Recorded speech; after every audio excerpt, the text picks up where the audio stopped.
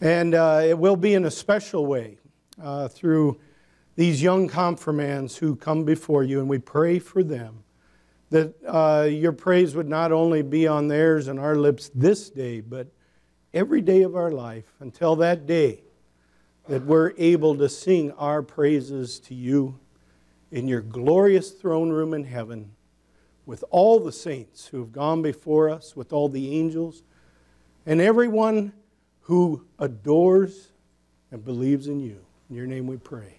Amen. Amen. Please be seated. How you guys doing? You all ready?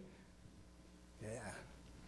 They're ready. Man, I know they're ready because they have written some incredible, they put together some incredible words that God has blessed them with to express what's on their hearts.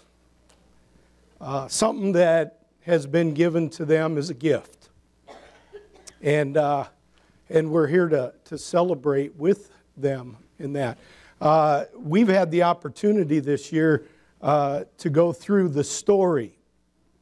Both in your curriculum as confirmands, but also as a congregation, as we took a close look at that story. And just a few weeks ago, we took a look at that early church, those first believers, those first disciples, and what it was like for them.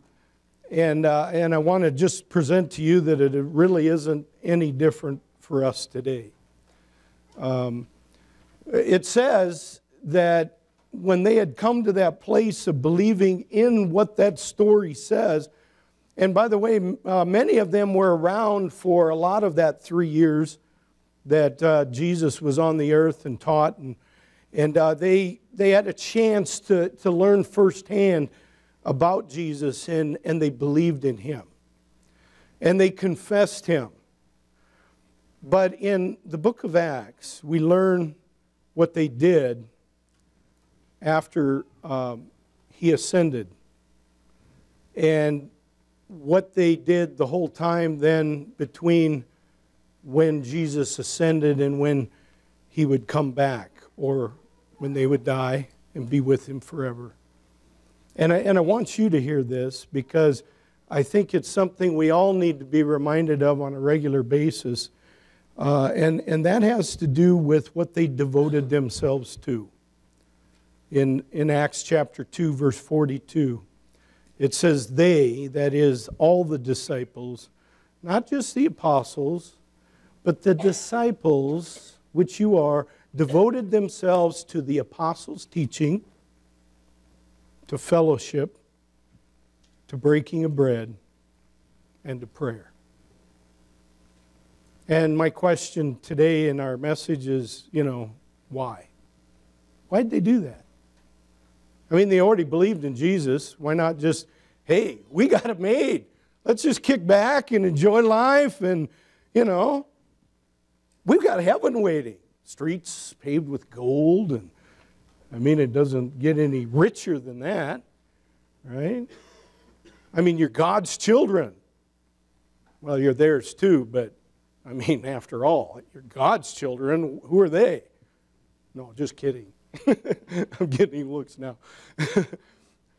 But that can be our attitude sometimes toward, taking it all for granted. And yet, today, we take a closer look at that question.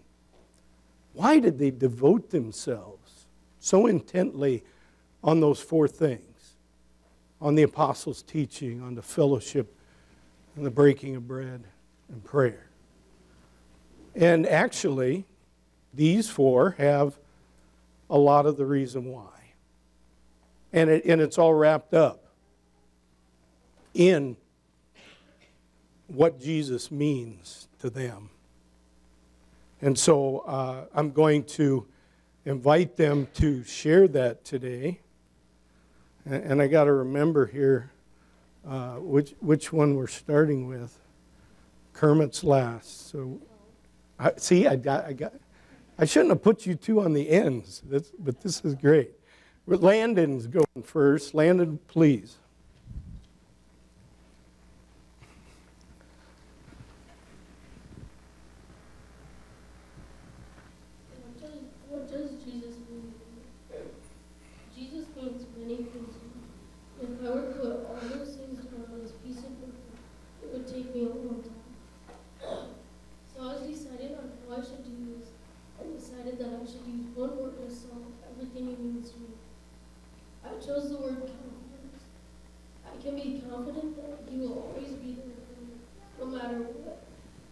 can always be confident in Him, always loving me and caring for me even in the toughest times.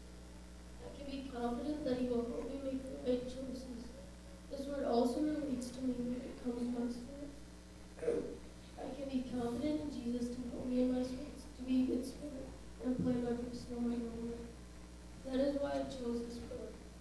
This one little word, just one little word, can mean so many things when it comes to Jesus. And finally, and most importantly, when my time on earth is done, I'm confident that I will be in heaven with Jesus and all believers for eternity. Living my life with confidence, that is what Jesus wants me.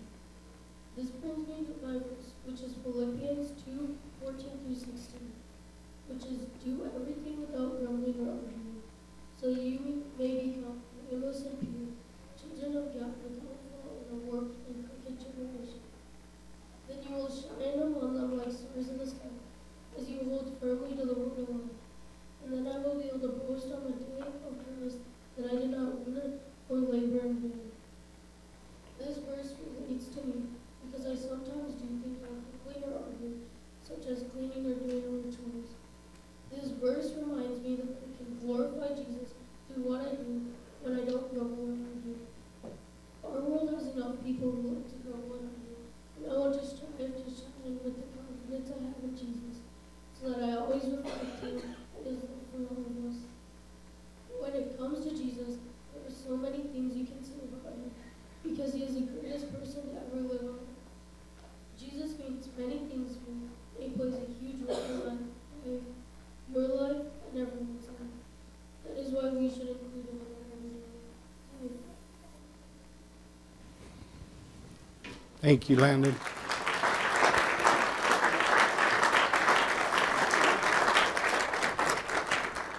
I nicknamed him Kermit this morning because he's got this frog and he took off like a racehorse in our practice the other night, and I think the frog really helped you slow down. So it's just good stuff. Good. Thank you for sharing that.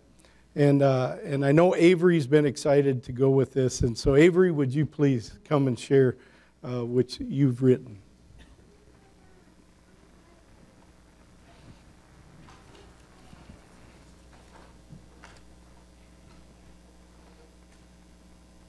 What does Jesus mean to me? As a teenager, I just realized how God affects my life. I know that God created everything that is available to me. I know that everything happens for a reason and that God controls what happens. Whether good or bad things happen in my life, I hope that I have guidance from God to make good decisions. I know I have a family to guide me, but as my life goes on, I want to make decisions for myself. I want to succeed in life and hope that God will guide me. I hope learning that praying is very strong for a close friend. His mom is battling cancer. She has had many treatments and will also need surgery. I know that many people are praying for her during her family. She has been feeling well through the treatments and has been receiving great results. She continues to take care of the family and is strong. I believe this is possible because of prayer. I have close family members that have battled cancer and they survive. It is hard to understand why cancer strikes certain people. Besides cancer affecting her family, recently my grandma had a heart attack and she is still with us today. I'm thankful that everyone is still well. I guess everything in this world happens for a reason and we have to just try to grow stronger. After stressful days where I find myself pondering what will happen in my life, sometimes feeling frustration with things give me joy, but the feeling of accomplishment. Isaiah 58 verse 7 refers to sharing food with the hungry, providing shelter and close to the poor, and your healing will persevere. This shows me how God provides for you and you as you follow along His made. In a sense, where God guides, He provides. This verse makes me realize how blessed I am. I will have hard decisions in my life. I feel like God has enough for me and I hope to follow the path that He has laid out for me. I'm excited for the future. I love my family, friends, and the opportunities that will be open to me. Thank you, Avery.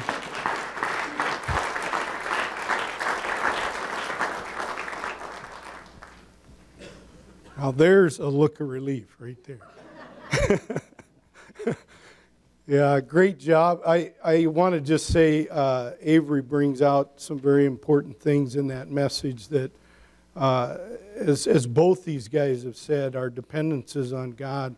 And the thing he said that tells us why we're here is he wants to make the decisions. And while people have brought him to this place, parents and godparents and grandparents, they're standing here of their own accord to give confession. So we continue with the beauty among the beasts, and that is Jocelyn, if you would please. Yeah.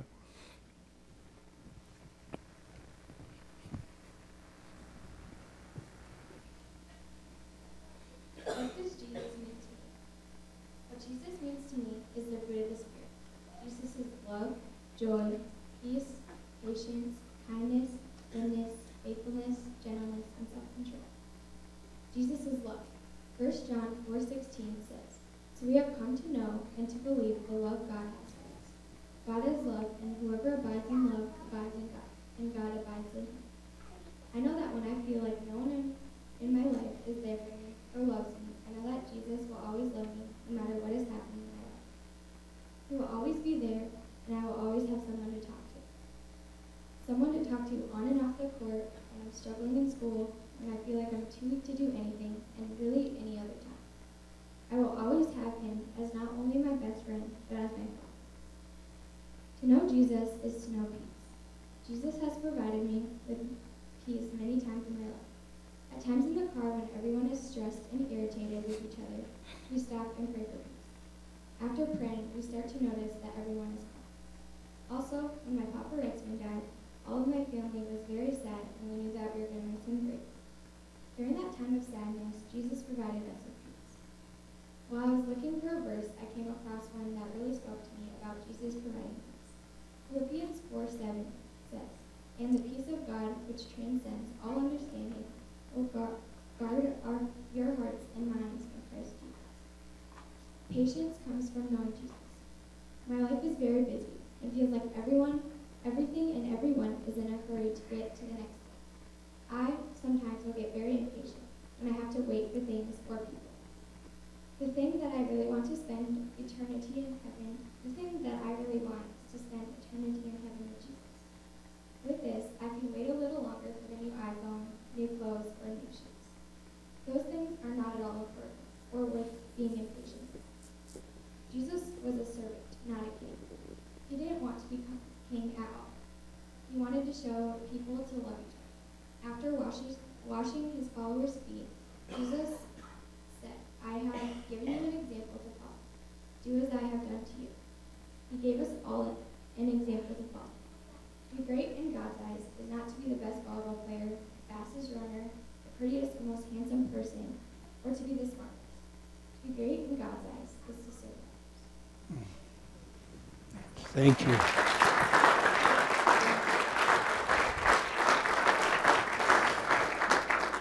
Thank you, Jocelyn. It's great. By the way, everything you hear today, I just got to read it. This is them. And by the way, you can just sense their personalities, how God uses that, leads them to the scriptures they pick. The peace, the love, the service. But man, when you get her on a court, tenacious competitor. So all those things wrapped up. And finally, Luke is going to bring up, he's not last, or he's not least, but he is last. What does Jesus mean to me? When I was thinking about what Jesus means to me, I thought back to my earliest memory of Jesus. From as far back as I can remember, I knew that Jesus loved me. Just like the song says, Jesus loved me, this I know, for the Bible tells me so. As I have gotten older, I have learned all the different ways Jesus loves me. Jesus is my constant companion and someone I can always talk to. When I feel the burden of sin, I ask him for forgiveness, and he takes the burden off of me. And if I begin to think that I have sinned so many times, he won't take me back. I know he will, because he loves me. He is my Savior. Knowing Jesus loves me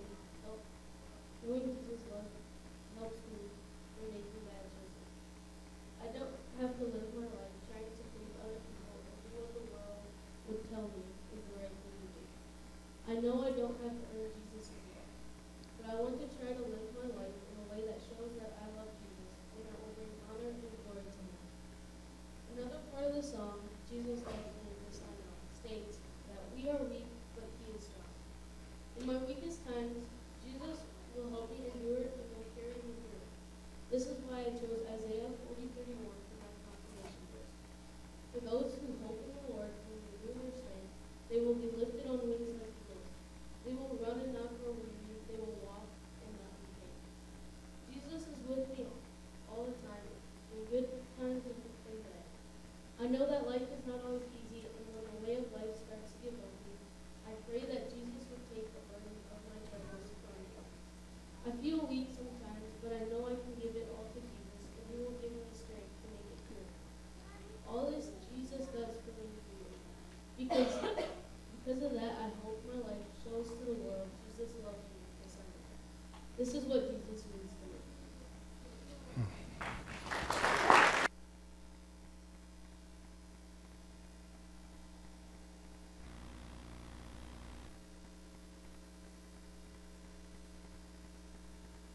Confidence came through each one, even as the knees might shake. Or you guys did a great job. You blessed us with the reason why they devoted themselves and why now you have the opportunity to devote yourselves. And I heard it, especially as you wrapped up for us here, Luke.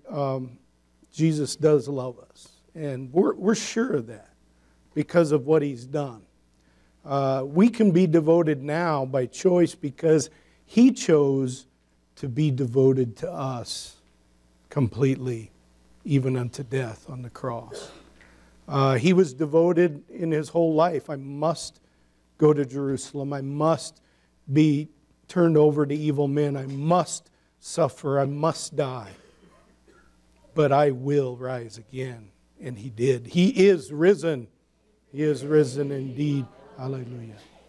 And therefore, now we too can say we need to be devoted. And I come back to Landon's verse in Philippians, because we live in this world, as we said in Psalm 23, even though I walk through what? The valley of the shadow of death, I will fear no evil.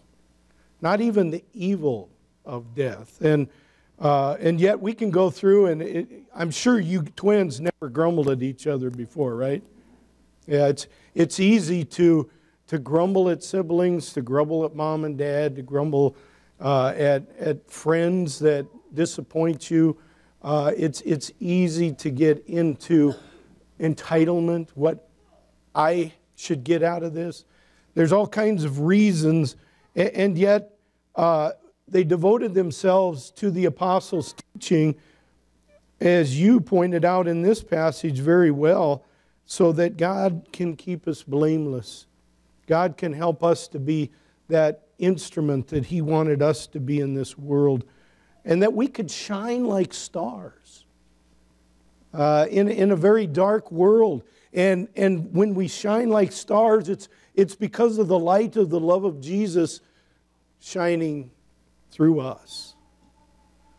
And you're going to continue to devote yourself to the breaking of bread, to communion, and as Luke's passage points out, so that you can be renewed on wings like eagles. And all of us, if we weren't devoted to this fellowship, if we weren't devoted to these things that God blesses us through His Word, through the sacrament. And so today I say to you, welcome to the beginning. Because that's what this is. This is the beginning of a time to be devoted. To be devoted to your future that God has already marked out for you to run and live out according to His purpose. Today is the new beginning to be devoted, just as you've been devoted in the past, in Jesus' name. Amen. Amen.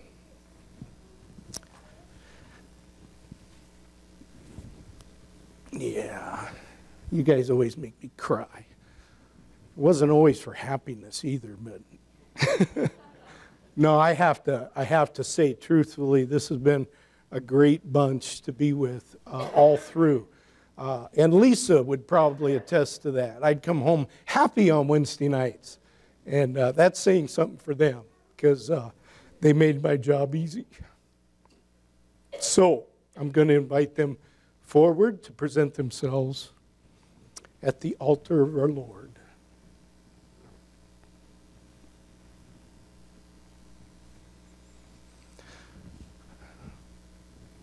They always go, oh, this is going to be so easy after that. Dear friends of our Lord and Savior Jesus Christ, He said to us, all authority in heaven and on earth has been given to me. Therefore, go and make disciples of all nations, baptizing them in the name of the Father and of the Son and of the Holy Spirit, and teaching them everything God has commanded. He promised further that I will be with you always to the very end of the age. Those words most likely were spoken at your baptism as they were read and reminded us of what the mission is of our Lord Jesus. And you have been baptized and you have been taught the faith according to our Lord's asking. The fulfillment of His asking is we now celebrate with thankful hearts. That's why we're all gathered here today, to rejoice in your confession of faith in which you were baptized and which you yourselves will now confess before the church. However, before you do that, I want you to turn around and I want you to look back, okay? And this is kind of looking back to your past. God brought you into the family through holy baptism, and there were people that had to be faithful for that to happen. And I want to recognize those people. And if I could have the parents of these four please stand. Okay. This was the first line of defense for the Holy Spirit to work in hearts, to move them to bring their children to the waters of holy baptism. But without them, or without these next group of people, this first line wouldn't have been there, and that is the grandparents, if you would stand as well.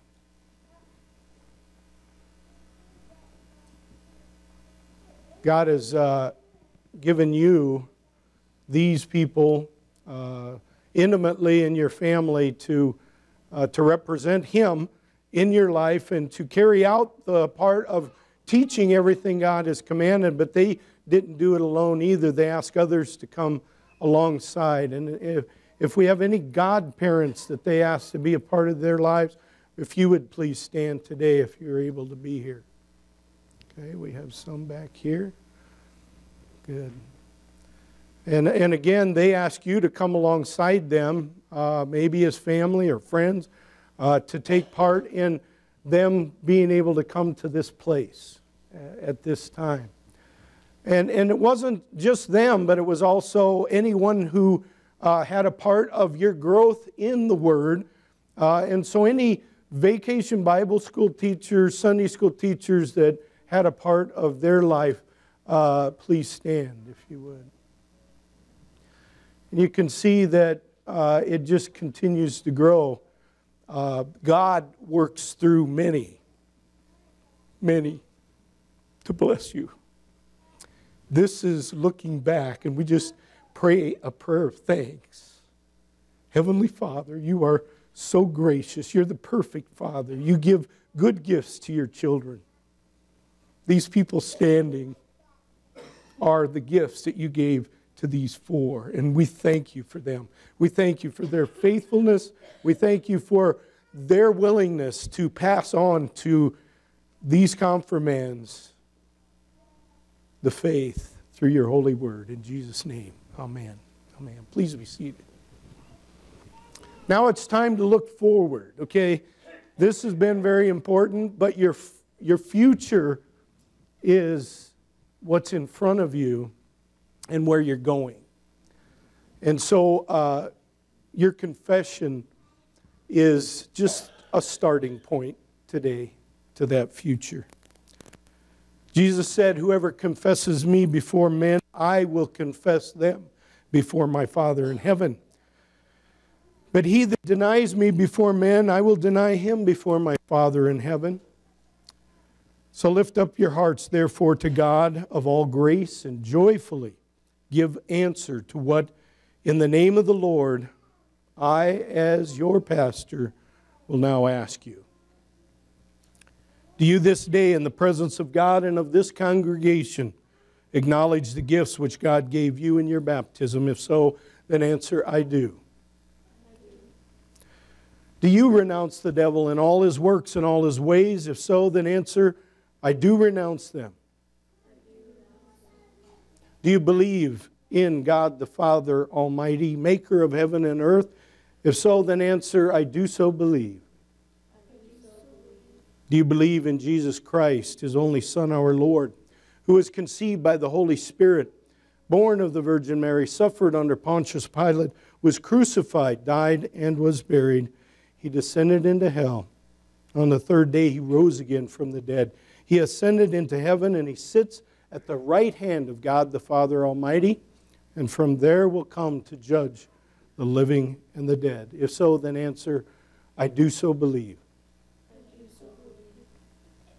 Do you believe in the Holy Spirit, the Holy Christian Church, the communion of saints, the forgiveness of sins, the resurrection of the body, and the life everlasting? If so, then answer, I do so believe. And now, do you intend, with the help of God, to continue steadfast in this confession of the church and to suffer all, even death, rather than fall away from it? If so, then answer, I do so intend by the grace of God. Do you hold all the prophetic and apostolic teachings to be the inspired Word of God and confess the teachings of the Evangelical Lutheran Church as they have been drawn from them to be faithful and true? If so, then answer, I do. And do you desire to be a member of the Evangelical Lutheran Church and of this congregation? If so, then answer, I do. Do you intend faithfully to devote yourselves to the apostles' teaching, to fellowship, to the breaking of bread, and to prayer, and in faith, word, and action to remain true to God, Father, Son, and Holy Spirit, even to death? If so, then answer, I do intend by the grace of God. Give then your right hand a pledge of your promise and kneel to receive the blessing. Make part. I'm going to invite Kurt Reitzman, representative of our elders, to come forward, please. If we could have Landon.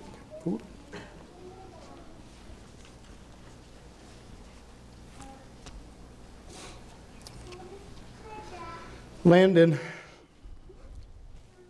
the God of all grace, who has called you to eternal glory by Christ Jesus, may make you perfect, establish you, strengthen and settle you, and keep you through faith into eternal life. Amen. Landon chose his verse from Philippians 2:14 through 16. Do everything without grumbling or arguing, so that you may become blameless and pure, children of God without fault in a warped and crooked generation. Then you will shine among them like stars in the sky as you hold firmly to the word of life. And then I will be able to boast on the day of Christ that I did not run or labor in vain.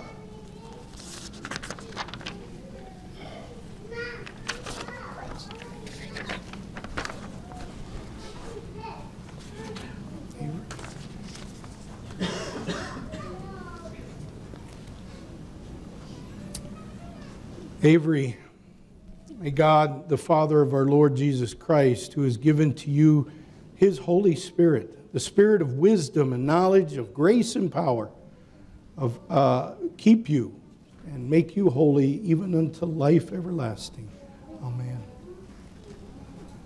Avery chose his verse from John 3:16. For God so loved the world that he gave his one and only Son, that whoever believes in him shall not perish but have eternal life.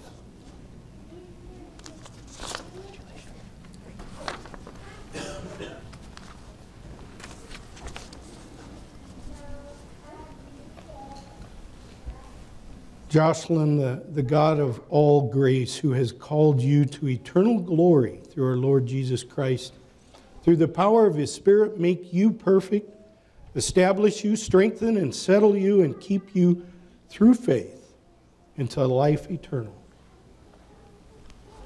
Jocelyn chose her verse from 1 John 4:16. So we have come to know and to believe the love God has for us. God is love, and whoever abides in love abides in God, and God abides in him. Give me a hug. Special day for these two. You know, you look back and you saw him out there because he helped getting in your future. He's your elder, but if he gives you too much grief, I'm here too. So just remember.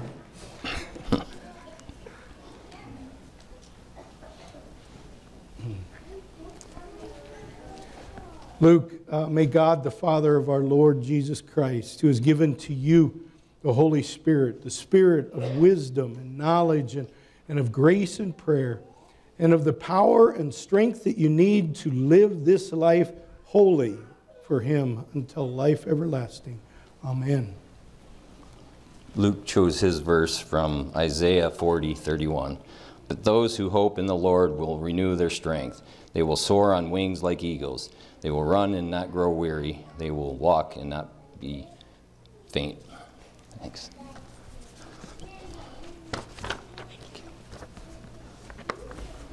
You want to present yourself again before the altar? Thank you, Kurt. Please.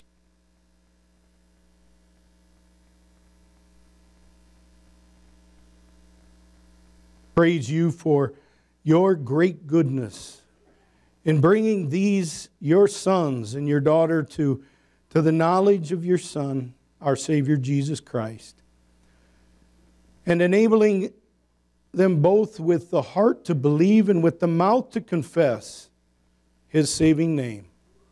Grant that bringing forth the fruits of faith, they may continue steadfast and victorious to the day when all who have fought the good fight of faith shall receive the crown of righteousness through Jesus Christ, your Son, our Lord, who lives and reigns with you in the Holy Spirit, one God, now and forever.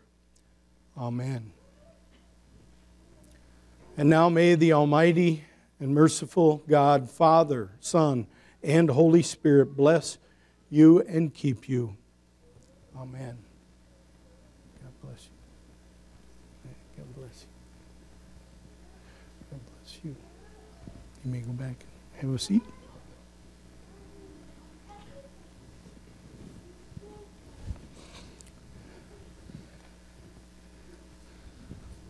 You know,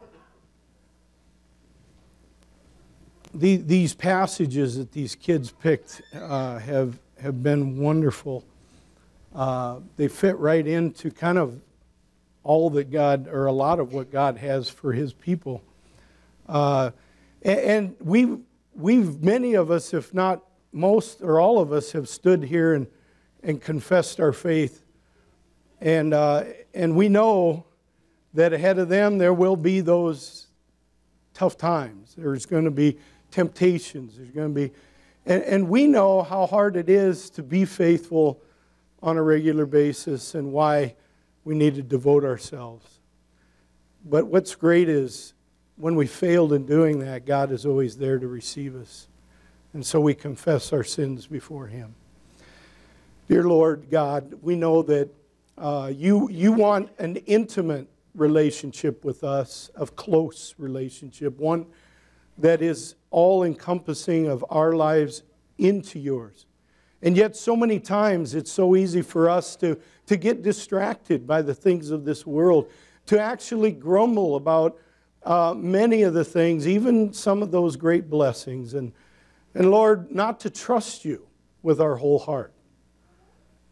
Not to love our neighbors as ourselves, but to think of ourselves only.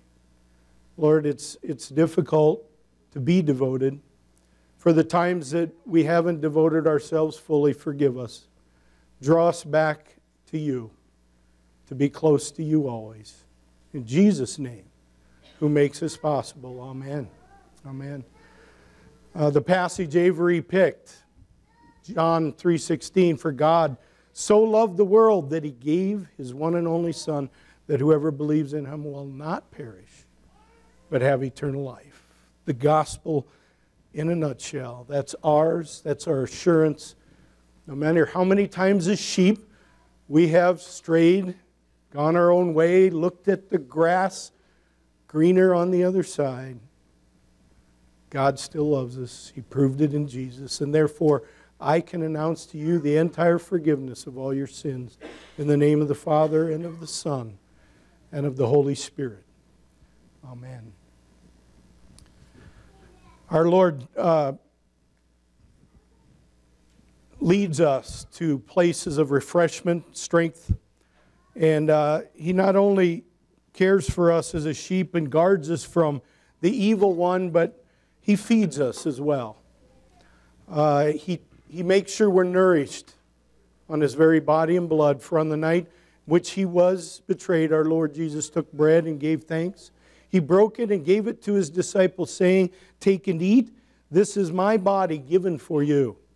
Do this for the remembrance of me." And again, after supper, He took the cup, gave thanks, gave it for all to drink, saying, "This cup is the new covenant in my blood, shed for you and for all people for the forgiveness of sins. Do this for the remembrance of me." And Jocelyn, as you said, the peace that comes through this is with us always. Amen. Come and receive this gift.